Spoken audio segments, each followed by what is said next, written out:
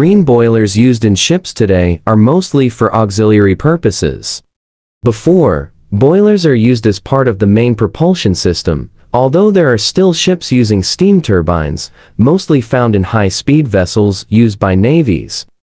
But for merchant ships, we have main engine that is responsible for propulsion. So we used boiler as an auxiliary machinery to produce steam. It is also called steam generator as it transforms water into steam. There are two types of boiler: water tube boiler and fire tube boiler. In water tube boiler, water flows through tubes that are surrounded by hot combustion gases in a shell. While in fire tube boiler, hot flue gases flow inside tubes that are submerged in water within a shell, where we usually use the steam produced by the boiler.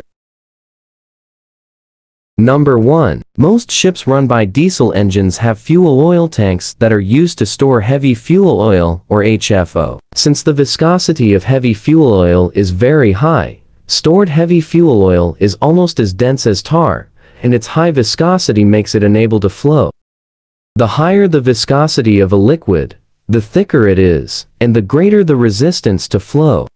In order to transfer the stored heavy fuel oil to the settling tanks, and then to heavy fuel oil service tank, the viscosity needs to be maintained at a level corresponding to which easy flow is possible.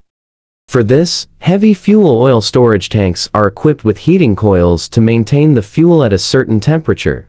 The heating fluid in the heating coils is steam that is produced by the auxiliary boiler. Number 2. Boiler is used in feed inlet oil temperature of both fuel oil and lube oil purifier. Before entering the purifier, the dirty oil passes through the heater. This increases the temperature, thus reducing the viscosity of the oil to be purified. The lower the viscosity, the better will be the purification.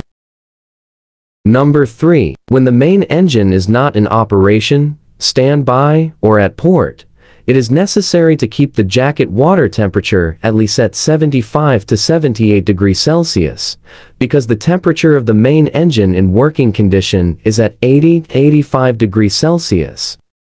To do this job, a preheater is provided, which can be steam from boiler or electrical heater. It is critical to maintain the temperature of the engine to avoid cold corrosion and thermal stresses during starting. Last one is in cold weather accommodation. It is also heated with steam produced by boiler.